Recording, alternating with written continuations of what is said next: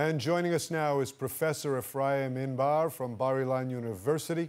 Professor Inbar, this was the first visit of an Israeli minister to Kyiv since the start of the Russian invasion nearly a year ago.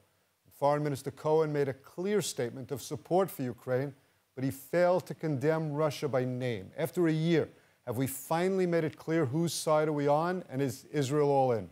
I think that it's not necessary to say whose side we are on. We have a clear interests which are affected by the Russian presence in Russia, in Syria. This is nothing new. But I think to some extent, this visit indicates some kind of tilt toward Ukraine. After all, the foreign minister made time at the beginning of his tenure to go to Ukraine. It signals probably that Israel is interested in being closer to the Western position. But still, I don't think that we gave up on the idea to not to endanger our relations with Russia. Every time a Ukrainian official speaks, they speak about Israeli air defense systems, which could be a real game changer, especially for civilians living in cities in Ukraine. That's probably the biggest thing that they're looking for. Is there any chance that we're moving in that direction? I seriously doubt it, because we need those systems for our own security. We are also a country at war, and our first obligation is to defend the Israeli civilians. We don't have extra Iron Dome batteries, and we need actually more for our own defense.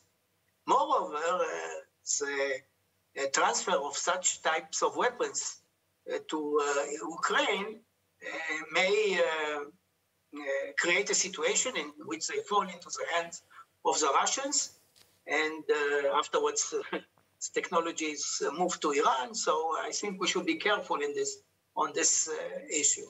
Visited Babi Yar, and he placed a wreath in the memory of those who perished there in 1941. It's been reported at the time that the site was damaged, and during the war there was also a visit. He also made a visit to Bucha, the site of the alleged civilian massacre of Ukrainian civilians by Russian soldiers last year. Do you think the symbolism of the two visits was lost on Russia or Ukraine?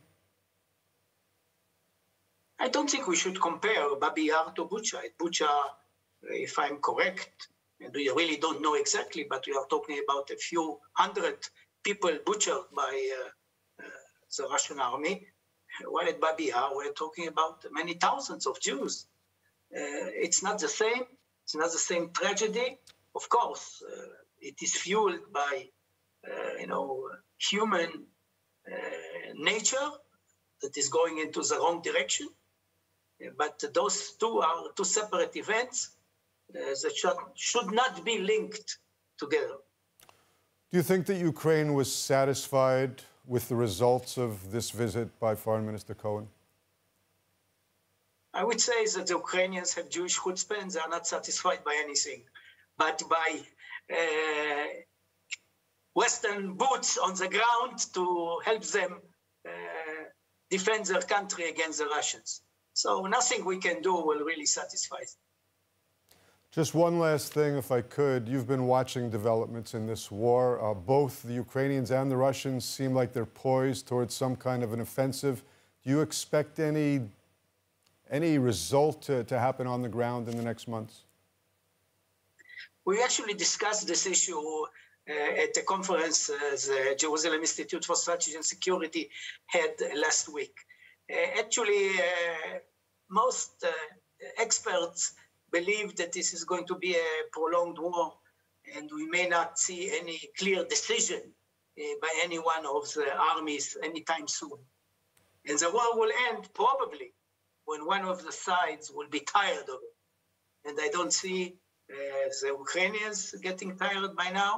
And of course, Russia is a big country that can fight for many years. Professor Efraim Inbar, thanks so much for being with us, and good to see you again. Good to see you.